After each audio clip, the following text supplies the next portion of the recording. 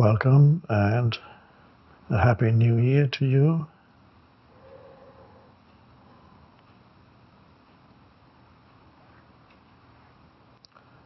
I wish you success in all your endeavors in the new year.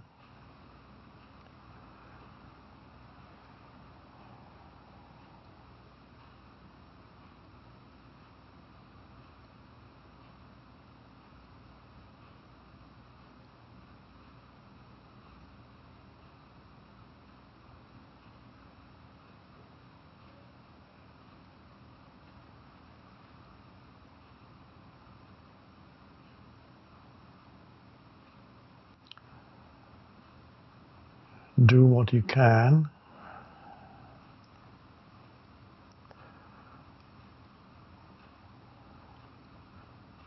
but don't expect ultimate satisfaction through what you do.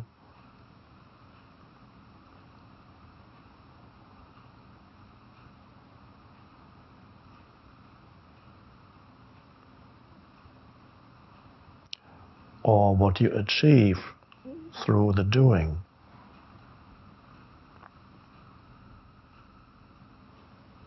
It can give you temporary satisfaction, a feeling of increased aliveness, a stronger sense of identity, of being somebody, a feeling of expansion on the outer level,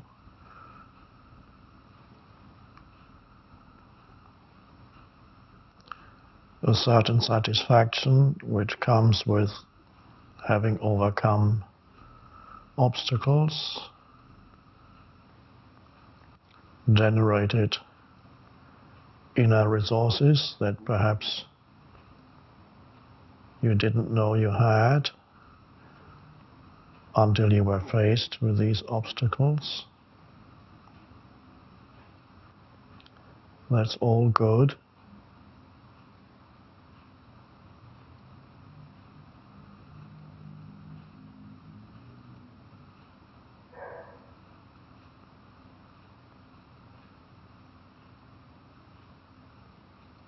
But the sense of satisfaction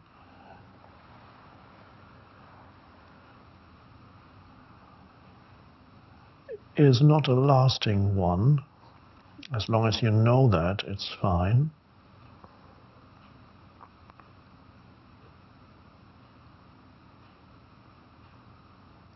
Because satisfaction ultimately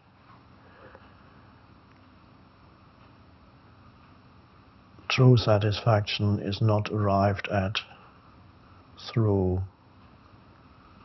doing or whatever you achieve through the doing. This satisfaction, which we could also call happiness, joyous aliveness, whatever, comes from being rather than doing.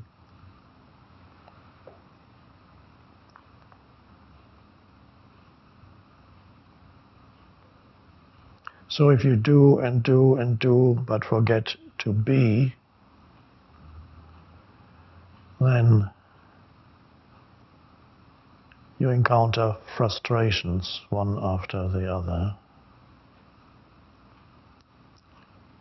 But what do I mean when I say forget to be? How can you forget to be?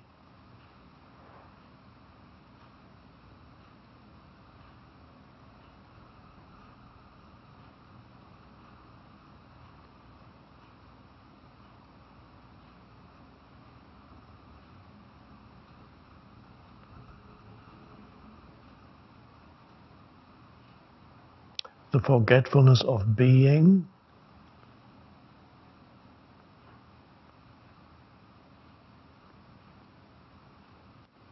is to overlook continuously a dimension in you, that's always there, but in the case of most people, never realized.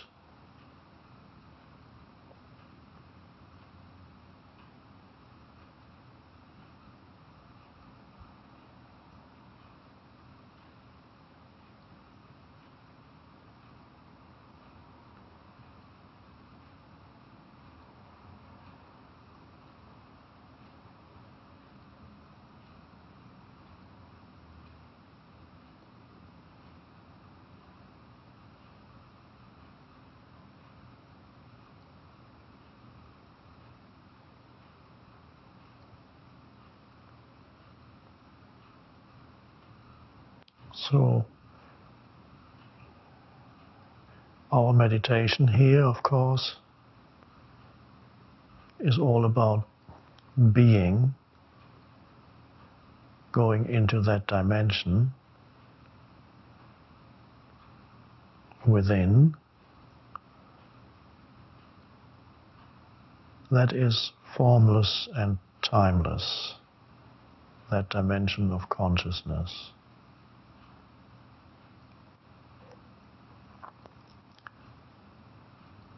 Where you really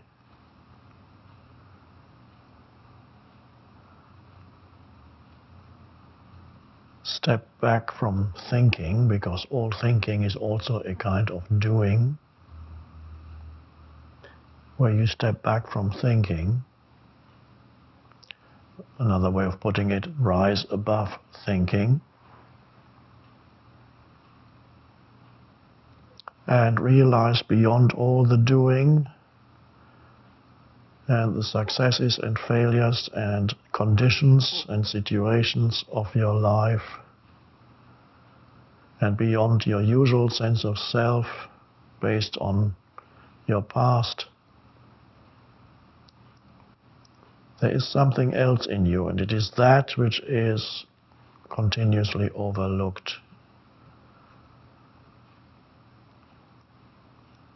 And it's very hard to put it into words, because every word is a thought that has become a sound, so it's never it. You can only know what I'm talking about by realizing that dimension in yourself, which is, by the way, the most important thing in your life, to realize that.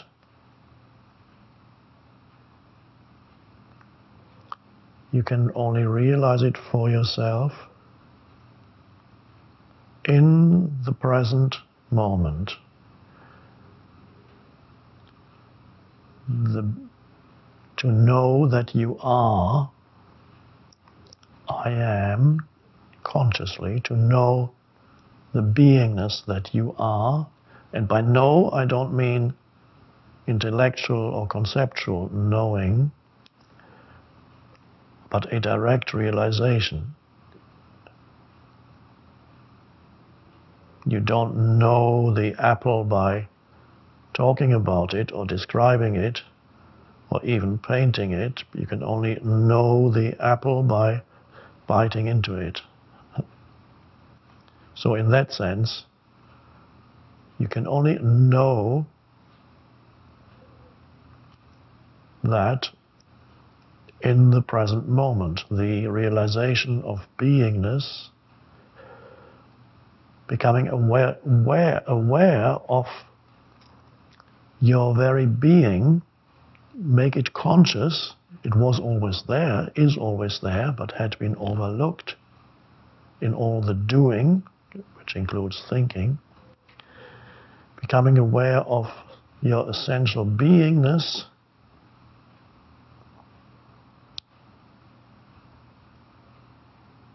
you cannot understand what that means conceptually, but only directly. So if you understand what I'm talking about, then you're there. I'm here to take you there.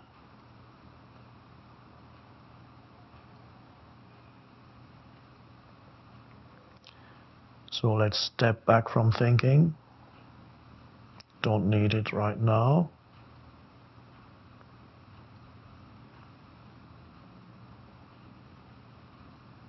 And when you don't remember through thinking who you are on that level of mind,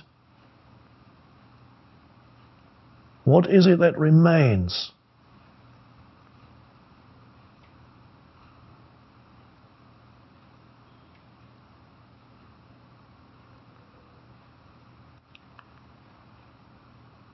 Let's say at this moment, if you're not thinking, there's a space opens up within you, and you don't remember your past, because all your past consists of is thoughts. And when you're thinking, you don't remember your problems, because really also problems are thoughts. So what is left when that space opens up? There is something left, but what you cannot really call it anything, because it seems to be a nothingness from the point of view of the thinking mind. But what is beyond doubt is what's left, and it is beyond doubt is that you are. There is a presence there, and you are that presence. And that presence has no form.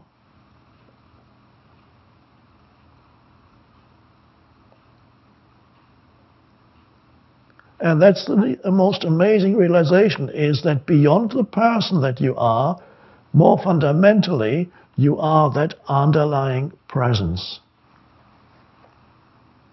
And in that presence, you are nobody in particular. You are not something that is defined.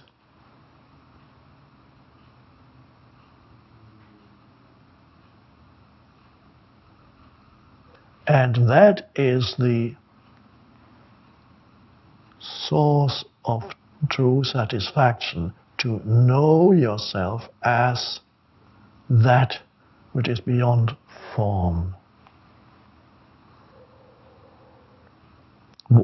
And to some people that comes not through a spiritual teaching, it can come when the forms of their lives are destroyed. Life does that periodically. It creates and destroys forms.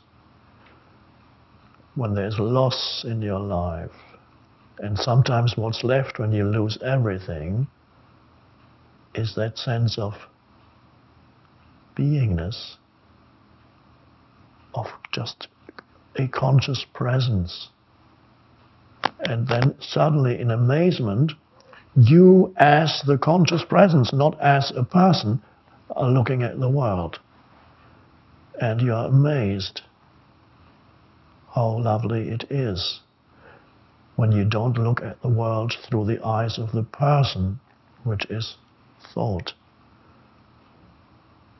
and past. And that is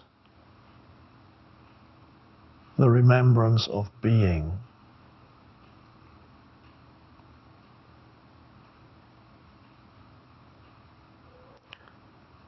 There was a spiritual teacher in the early 20th century, Gurdjieff, who called it self-remembering.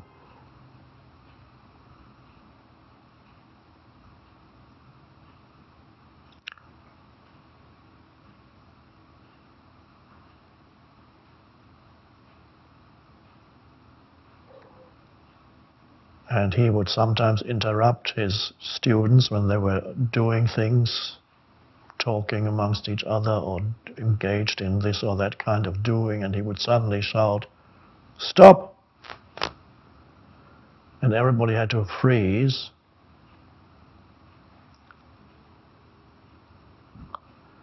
And in that moment, the stop signal was meant for them to remind them of the possibility of remembering that deeper level of who they are, where thought subsides and all that's left is the presence that you are.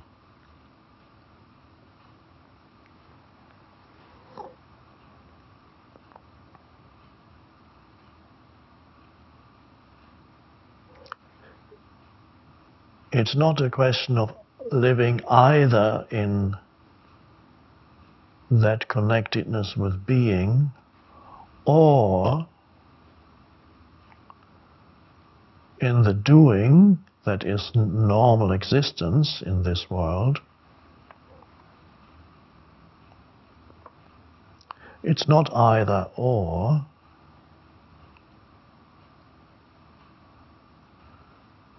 But both fuse, merge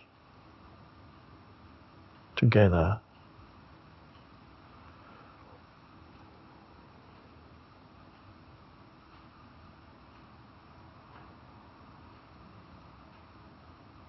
So that even while you do things, and even while you think, there's still an underlying awareness of presence, of that spaciousness within.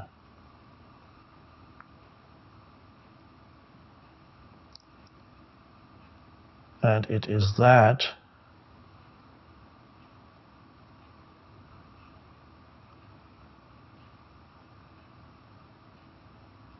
which brings about the possibility of, yes, doing, if necessary, with an intensity of energy, but at the same time with a detachment.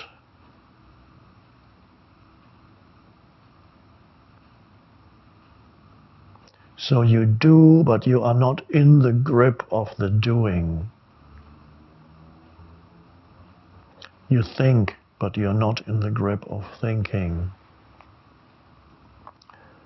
You may have emotions, but you are not possessed by them. There is an awareness of that inner spaciousness beyond, the awareness of your presence. Or presence, we could call it. It's not yours, it's just how we use language. There's a presence there, and you are that presence. And that presence is essentially what is traditionally called divine presence. It is the light of the world. It is the light of consciousness. It is perhaps it is not absolutely right to say this is God, but it is the light of God, because God is absolutely ineffable. God is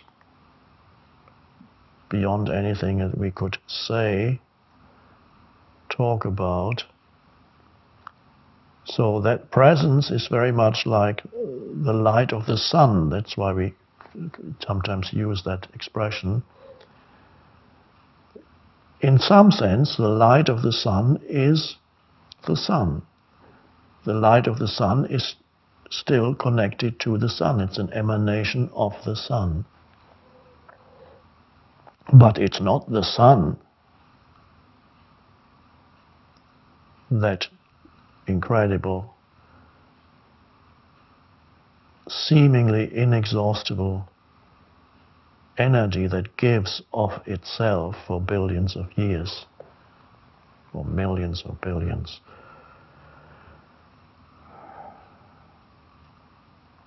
So we can compare that. Of course, God is infinitely more than the sun, but in our sense-perceived universe, the closest we can the analogy we can find for God is to call it the sun. That's why in some traditional societies there was sun worshipping. Of course, there's far more to the sun also than we know, but that's another story. So there's the sun and there's the light of the sun, and so the presence is the light of the One, the God. And you are that.